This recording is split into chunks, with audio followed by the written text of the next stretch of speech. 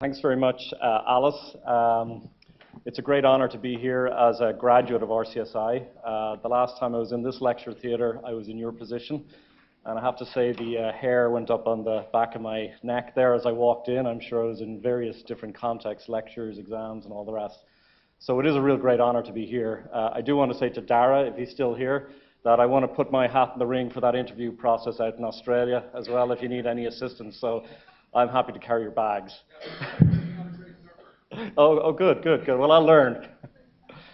So my background, as you heard, I went to the States actually quite a bit later. So I didn't start in the residency route initially and went over for fellowship training. So I went after my registrar training in radiology and went and did fellowship training in interventional radiology and in cardiovascular MRI. So I can speak very confidently to the process at that point, but I'm obviously going to talk a lot about the residency programs in the US. Just to echo Dara's point, the training you receive in Ireland is highly recognized abroad, particularly in the United States, and I'm sure the same goes for other parts of the world. It's well recognized that Irish graduates who come over are very competent clinically, very well trained, very well qualified, and certainly completing the higher level training in Ireland stands a lot to a lot of the graduates who come over. So I think you're very privileged and very lucky to be in an institution like the Royal College of Surgeons. It has a tremendous reputation abroad, and of all the institutions, I think, in Ireland, it is the one singular institution that actually has that type of international notoriety. When you mention that you're in the Royal College, people immediately know where you're from. So with that, I think you should be very proud and feel very confident whatever area of the world you consider going to. So I'm going to talk about the US. I do not profess to be an expert on all the residency programs. We can talk about some of the nuances later in the breakout sessions. But as you know, the US offers a wide variety of training opportunities at residency and fellowship levels. The programs continue to expand, continue to become more specialized. The standards can vary depending on the institution that you go to, the level of training, the difficulty in getting into the various institutions. However, the competition for the top tier institutions still remains fairly intense. And when I talk about top tier, most people will, I guess, rate the various institutions based on the U.S. News and World and U.S. News Report ranking system, which ranks the top 20 medical schools. So if you're going there, most people who are going abroad to the U.S. are probably going to look at those medical schools, so you need to look at those rankings. However, it does remain very, very competitive. The one thing I will say about the US is it has a very rigorous application system, which can be quite daunting. There's a lot of paperwork involved. Some advice that I got when I was going over there is do not be discouraged. Those who hang in will be rewarded. And when I talk about paperwork, I'm talking about things like visas, license applications. It's incredibly frustrating. But you do need to do it. There are no shortcuts. You do have to fill it in. And those that hang in and do it completely will be successful in getting into the various programs. So the structure of training is broadly similar to what we see in Ireland. There is an intern year. Residency varies depending on the specialty. And then this is usually followed by fellowship. And after that, you either enter a faculty position or many graduates may go into private practice. Now, the residency programs themselves can be subcategorized into categorical residencies. These are residencies that are categorical for a specialty. So, for example, radiology is a categorical residency. Plastic surgery is a categorical residency, which means that when you enter it, you're going to complete your entire training right to the end. And many of these categorical residencies include an intern year. And unfortunately, in the US, and these rules are laid down by the ACGME, which is the American College, our Accreditation College of Graduate Medical Education, it is a requirement to do the intern year in the US. So you will do your intern year here, many of you, to complete your training in medical school. You will likely have to repeat the intern year The only exceptional residency is pathology. It does not require a clinical intern year. All the others do. And many of them will be part of the categorical residencies. Now, it's important, though, to inquire before you apply for residency if some programs will give you credit for your intern year in Ireland. Many places will give you a few months credit. And while that may not seem like a lot, it actually is good because it allows you an opportunity to take about 2 or 3 months out and do research during your intern year. So, but that varies really depending on the specialty and varies depending on the institution as well. So I'm just going to outline in the talk, and I'll try and get through these quickly. I'll talk briefly about the USMLE. I'm going to talk mostly about residency programs. I will talk about fellowship programs, and I have direct experience in that, and then finish up by talking about visas, licensure, and board certification. These are important topics because your decisions about residency will impact your ability to become board certified, which is your ultimate aim, which allows you to practice long-term in the US.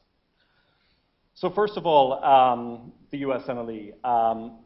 You probably all know more about this than I do. Can I ask how many people here have sat the USMLE or intend to sit the USMLE, just by a show of hands? Okay, that's great.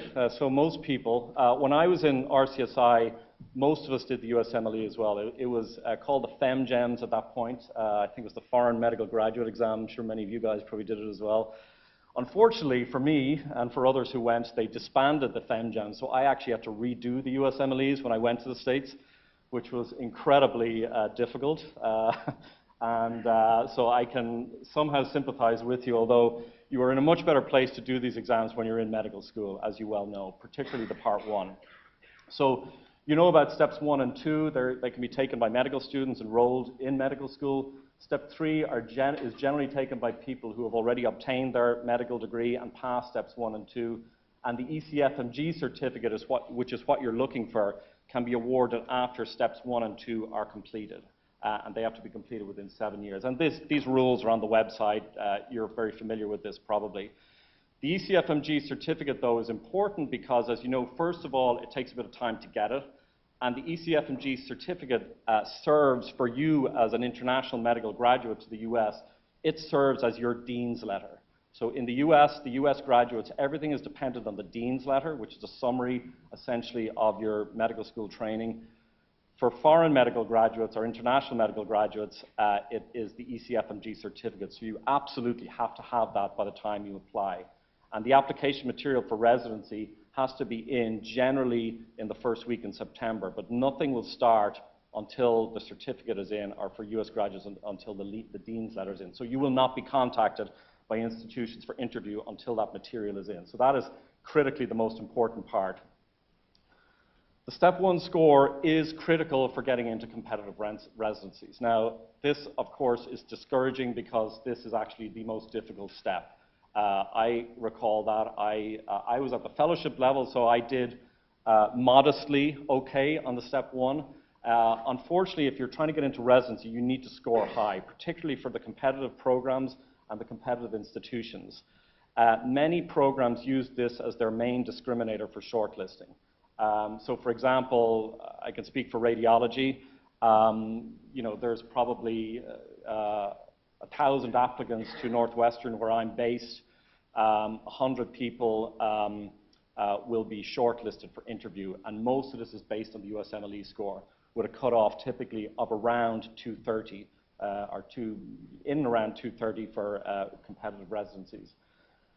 Steps 1, 2, and 3 are also generally required for obtaining an H-1B visa, and I'll talk a little bit later about that.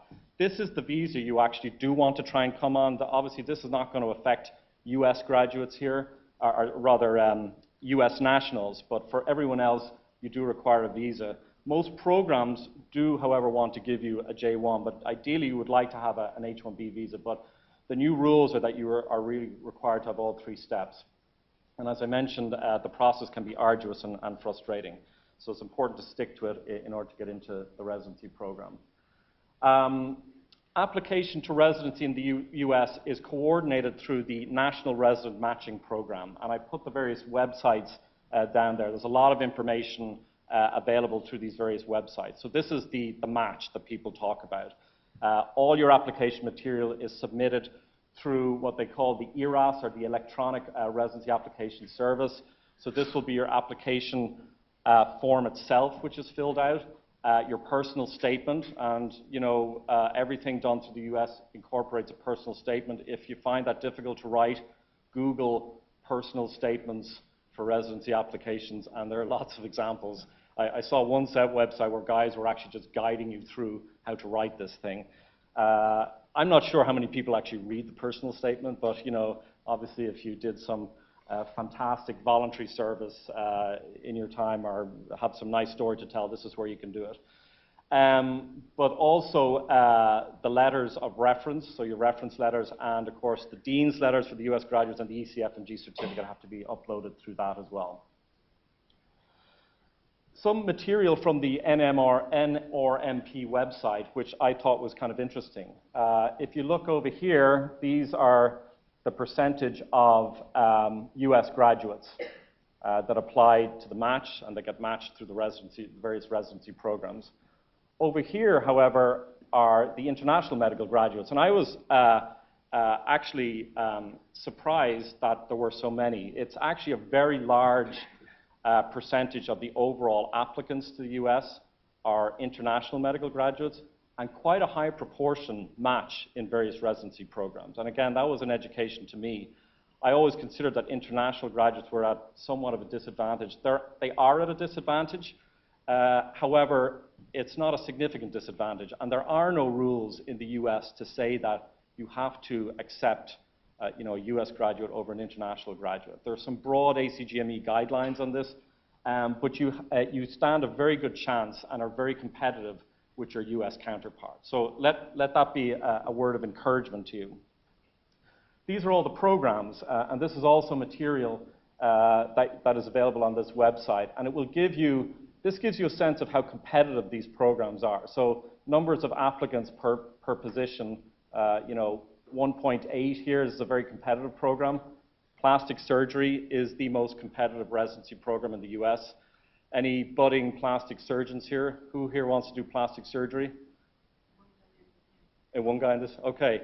So you need to, really have a very competitive application for this. It's very difficult for US graduates to get into this. The other competitive programs are radiation oncology, orthopedic surgery here, and otolaryngology, or ENT. They're the four top most competitive residency programs.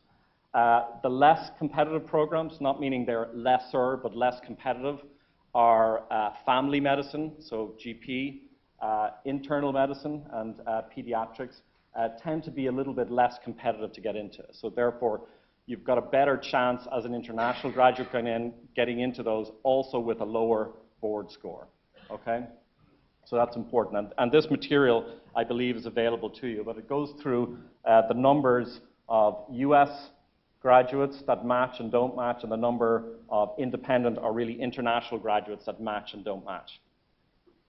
These are the match rates then, divided by specialty and divided into US applicants versus the independent applicants. And again, you can see the unmatched spots here, the competitive residencies, again, ENT, we've got orthopedic surgery, plastic surgery, neurological surgery or neurosurgery is also very competitive. General surgery traditionally was very competitive. In the US, it's opened up a bit in recent years, so it's a bit easier to get into general surgery. Most of the specialty areas do require a residency in general surgery unless it's categorical for that particular specialty, such as neurosurgery or urology. And then over here we have diagnostic radiology, dermatology, and anesthesiology. So it varies. I guess the point of this is that the ease at which you can match into programs varies on the specialty. And traditionally in the US, the subspecialties like vascular surgery, cardiology, all of these tend to be more attractive for people to go into. And there are numerous reasons for this. They're maybe more technological. It's reflected by their remuneration rates in the longer term. Things are changing a little bit in the US, though, as you probably know, with this new Healthcare Act that's come out. There's going to be an increasing focus. That's if it makes it through the Supreme Court, but there's going to be an increasing focus on areas like family medicine, so GP. There's the GP is generally considered underserved or underfilled within the US. So over the next 5 to 10 years, you're going to find more people are going to be going into that, and the opportunities are going to become much greater. So keep that in mind for people who are interested in doing that, following that pathway. These are the statistics then also for the various points that are looked at in the application. So I'll draw your attention to the step 1 and the step 2 score, but as I mentioned, the step 1 score is one of the biggest discriminators. So for US applicants, successful applicants is about 225 to 230, a bit lower for independent applicants. This just shows you what the scores were for the independent or international applicants. However, in order to remain competitive, you really have to be competitive with your US counterpart. So try to do well in the US MLE steps if you can. Other things that are taken into account are the number of research experiences, number of abstracts, presentations, and publications. Work experience relates to clinical rotations, electives, things like that, electives in US hospitals, if you can do that. Percentage who are AOA members. AOA members are the honors roll list in the US. These are generally people who graduate at the top 10% of their medical school class. I don't believe we have a ranking here for that. Oh, there is. Okay, so that's actually very helpful to put into an application, because that is something that is used when the applications are being reviewed.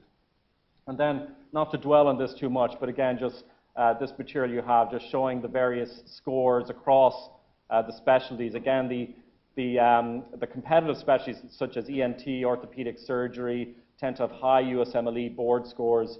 Dermatology is obviously popular, diagnostic radiology as well. And then the less competitive ones that I mentioned, family medicine, internal medicine, tend to have slightly lower average board scores on the when people match into the program. So to summarize the residency, how do you therefore then choose a residency? Well, first of all, obviously you've got to decide what specialty you want to go into. And you may have a burning desire to be a vascular surgeon. I would recommend, if you want to be a vascular surgeon, that's what you should do. That would be your first advice that you receive from anyone here. You should follow the specialty that is going to give you the most satisfaction, and one that is going to give you the greatest rewards through your career. However, other factors may enter into this, such as how competitive these programs are, how available they are, what the job scene is like in these in the longer term. The type of institution may affect it, so academic or community-based. There are residency programs that are community-based. So if I look at Chicago, the big residency programs there are going to be in Northwestern or the University of Chicago, but you've got smaller institutions such as Rush, Loyola, UIC, that also offer less competitive programs and are maybe a bit easier to get into. But most people are going to be looking at an academic institution. What is your connectivity to these particular institutions? So do you have a link? Dara mentioned, are there some people who have been to these programs, that are working here in Ireland now? Do you have some predecessors who are in a fellowship program or residency program? This link, this network is really very advantageous for Irish graduates.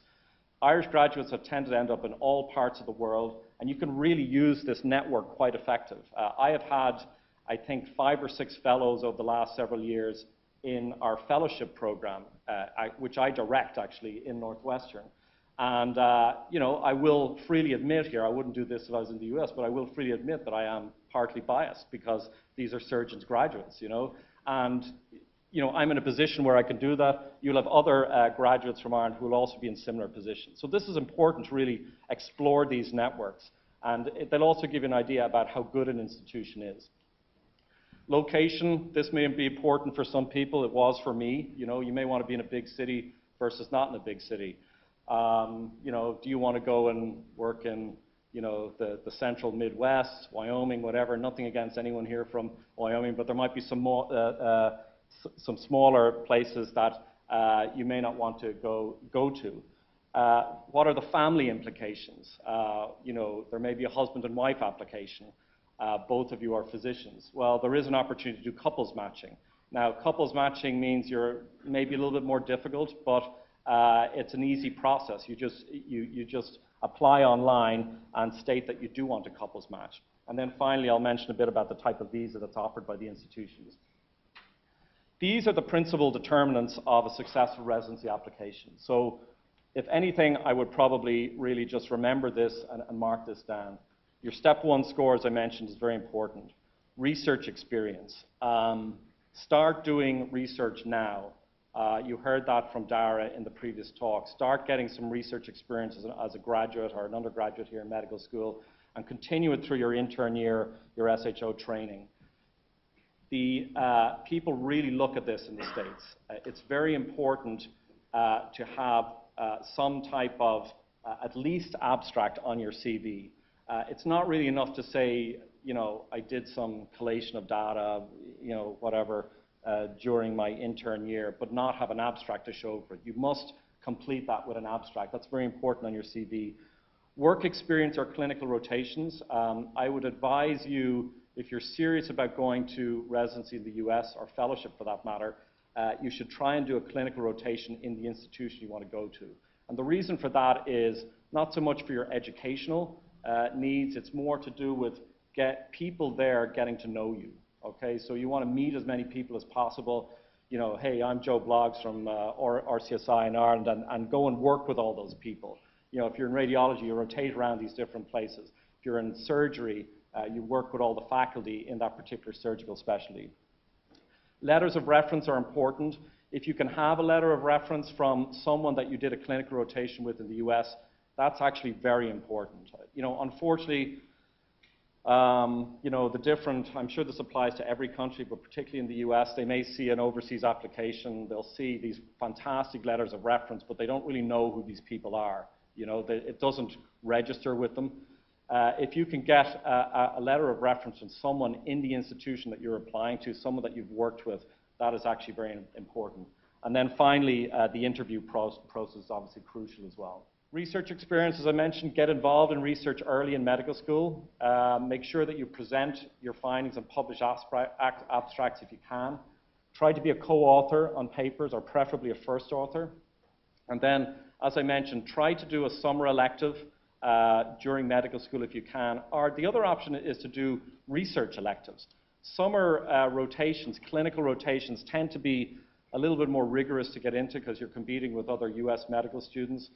But you can do research electives. And on your research elective, you can rotate in the hospital. I had a student from Canada, I don't know if he's here today, but who rotated with me and did a research summer program for 2 to 3 years. He's just got a paper accepted as a result of that into one of the major journals. But he was able to get an idea about the clinical programs in Northwestern. And then finally, if you do want to take a couple of years out to make your application more competitive, you can do research associate positions, which tend to be 1 to 2 years longer. Clinical rotations, I won't dwell on this. Try to do them, the institution that you prefer to work in. This is important. And try to have faculty in that institution provide your letters of reference if you can. And when you're there, meet the program director. Meet the program director of the residency. Meet the program director of the fellowship program that you're trying to get into. Interview is obviously key. The final list is generated after the interview. The way the interview process works is probably broadly similar to here. You're scored in the interview. You typically interview with about 7 or 8 people. There's a meeting after the interview. All the candidates are ranked. And then there's a meeting after that, and the final shortlist is provided for that institution. If you get an interview, you've been shortlisted based on your application, so your application is good. So the key then is to try and really make an impact in the interview. Try to contact people before and after the interview. So ask for advice. You know, what should I do in the interview? What are the chances of me getting in here? You know, when you're in the interview, try to reassure people that if you get matched at that institution, that you are going to put that institution in the top 5 or the top 3 of your list, because remember, you're creating a match list as well. And that's very reassuring for an institution, because then they will know that you're most likely to go there. And follow up after the interview. Most people, the convention in the States would be to send, you know, thank you letters or follow up by email. That's important because that will go into your application file. So what are the take-home points? Over 50% of international graduates match. That's good. So that you've got a 1 in 2 chance of matching for most programs. Some programs are higher, as I mentioned, family medicine, internal medicine. Some are more competitive. Plastic surgery, the single budding plastic surgery has a bit more work to do. Try to get your highest score possible, if you can, on step 1. Research is important, and consider research or clinical electives. All right, we can talk a little bit more in detail about the residencies later. I'm just going to finish quickly on some of these other programs. What about fellowships? Many people may not want to commit to going to the US from the word go, so you do your training in Ireland and you go over for a fellowship. This is what I did. This is what many other people did. Darren Munley did it. A lot of graduates around the world go for fellowship training, and the fellowship training in the States is superb. You get very good subspecialty training in all disciplines: surgery, robotic surgery, all of this. We've had applicants come through who have done this. Many fellowship programs are administered similarly to the residency via a matching process called the SMS, which is a specialty matching service. In general, it is easier to get into a fellowship compared to a residency. Fellowship is more about your connectivity, your network. Do people know you? Are there people in Ireland that know a particular program? Your board scores are not as relevant for fellowship, so that's probably good to know. I'm not going to dwell on this too much, but this is a similar type of process showing that there's more and more people now using this online matching program for fellowships, so you need to look that up if you're interested in fellowships. Again, I won't dwell on this, but this is the list of all of these fellowship programs within the match, okay, the fellowship match. And you can see they're very diverse. For example, here in radiology, we have 2 programs, interventional radiology and neuroradiology.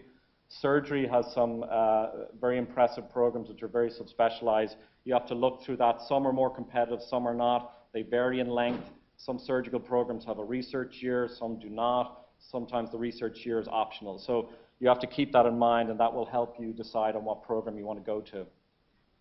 I just picked a few of the more popular ones. Cardiology, if we look at the programs that filled and the positions that filled, you can see that there were, as time has gone on, there have been more unfilled positions and more programs unfilled over time, which means that these programs that traditionally were very competitive are actually not as competitive as they used to be. Now, that being said, I will say that the job market in the States at the faculty level, private practice, has tightened up a little bit in recent years, mainly due to Medicare reimbursement cuts, which have affected reimbursement in general. So therefore, there are more US graduates doing fellowships. However, in general, there's a better chance of getting into fellowship programs. And similarly, I just took vascular surgery, since this is also a popular area. And again, you can see it varies, that there are many unfilled programs and many unfilled positions. So you can look at that at your leisure later on. Some key points about the fellowships: talk to people who have been in a particular fellowship and talk to the program director. So use your RCSI network, use your network of other people. USMLE scores are not as relevant. However, don't hold me to that. I can say we don't really look as much at the USMLE scores, other than you do have to have all 3 steps and you do have to have passed them. Letters of recommendation are important. Referrals are important. So if you have someone who's referred from another institution or from here, that is very important. And in general, it's a little bit easier to get into fellowship compared to residency. Some caveats about fellowships. Many specialties, unfortunately, do not provide a pathway to board eligibility or certification through the fellowship alone. So that may be a problem. So if you decide to do cardiology fellowship in the States, you do your 3 years of cardiology or 2 years, depending on the program you go to, you will not be board eligible at the end of that. And the reason for that is that many specialties require a previous board eligibility or board certification in another residency. So for cardiology, you have to be board certified in internal medicine before you get board certified in cardiology. So check the rules for each specialty. Make sure that the institution you're applying to will provide you with the appropriate visa. Again, I'll mention a little bit about that, time permitting, but visas can be very important. It's worthwhile asking about what type of visa the institution provides. Most institutions will sponsor either a J1 or an H1B visa. The default is the J1 visa. The reason it's the default is that it's easier. It's easier for the applicant. It's easier for the institution. It's cheaper. It's quicker. Okay, it takes about 2 to 4 weeks to get a J1. It's a very easy process. An H1B, on the other hand, is longer process. It's more expensive. It used to be that the applicant would pay the expenses associated with the H1B visa application. Unfortunately, now it's a requirement for the institution to pay all of the fees. And while that may seem good, it's actually not, because it's a disincentive for the institution to do that. And it can cost from $3,000 to $5,000 for an H1B application, mostly because of the attorney fees. However, an H1B is more desirable. And the reason it's more desirable is because it is a pathway to a green card. The J1 visa requires this home residency requirement, which means that after your completion of training, you have to either return to your country of origin for 2 years or work in an underserved area. And an underserved area is actually a very good option for people. Several people have done this. You can work in a VA hospital, for example, in a major city, and that will serve the J1 requirements. Medical licensure. This is another important point. If you apply for residency or fellowship for that matter, you have to get a medical license, and you will be asked to fill in the application form for a medical license. This is, in my opinion, an incredibly daunting, tedious, and time-consuming thing to do. You have to pay certain attention to aspects of the license application. Make sure there are no gaps in your training and that you have completed the minimum number of months required for medical school. If there are gaps, so say you took a year out or you took a few months out, don't include things like your 3-month vacation in Tahiti or something. So you need to account for all of your time for medical school. And if you don't, your application will get flagged and it will get delayed. And I can tell you, I've had some direct experience of that. All the support material must be provided, which means that your certificates, which you get, need to be translated into English. Most of them are in Latin. Are they still in Latin? Okay, but the RCSI is very, very knowledgeable about this and is very helpful. I think RCSI now has its own medical degree, is that right? So when I was there, you got your medical degree from the NUI. Oh, really? Okay, so that's a different office, and I don't want to slam it as much, but they tend to be a little bit less helpful, in getting this. So it's very important to look at this. A permanent physician license is required to practice independently in the US, and the requirements vary by state. Most states require that you have 2 years of training in a North American institution. Some states require 3 years. Okay, so Massachusetts is one of those. Some states are a little bit more stringent, such as California. What that means is it doesn't have an impact from the point of view of residency, but for fellowship, for example, if you only have 2 years of training, you may not reach the requirements for USMLE certification, or rather permanent licensure certification. And all of these basic requirements have to be fulfilled, so you have to have had all 3 steps of the USMLE passed. And then finally, I'll just finish up on board eligibility and certification. At the end of your training, you are going to be looking to become board eligible so that you can become board certified. There are 2 different things. Board eligible is when you've completed the various requirements of training. Board certification is when you've completed the actual exam. So most specialties will require at least completion of a 36-month residency, for example, in internal medicine. Therefore, you can see that fellowship training alone may not be sufficient. Now, it depends on the specialty. Radiology, for example, provides a pathway for you to become board certified from the fellowship point onwards. So radiology will require 4 years of contiguous working experience in an academic institution in the US. So you can get board eligibility that way. And how does this impact your job chances? Well, most institutions will require at least board eligibility. So you may not be eligible to work in the faculty of a hospital. Certainly most private practices require board certification for you to work there. And that's required for billing, all of these things. They're all tied into it. Now, it's not as strict as as it may sound, there are some ways around that. So depending on the institution, the chairman of a department can actually bypass the system and sign off on your application. So we've had people who come in and were not board eligible, but the chairman signed off on their privileges for the hospital, allowed them to work independently with the expectation that they would become board eligible over time. And I just put this in for cardiology, since this is one of the more competitive areas. You require a 36-month internal medicine residency and generally a 36-month cardiology fellowship to get board certified in cardiology. And these are all, this material is all available through the various websites that I'll provide. So in summary, just to finish up, if you plan to remain in the US long term, residency is probably the best option. So if you're in the fortunate position that you've decided you want to work in the States, go do your residency. Complete your training here in Ireland, you can complete your internship and then apply prior to that for the various residency programs in the US. Otherwise, fellowship training may be suitable for shorter term training. Many of us have done fellowship training in the US. I have, many of the other people working back here have done fellowship training, and the training can be really superb.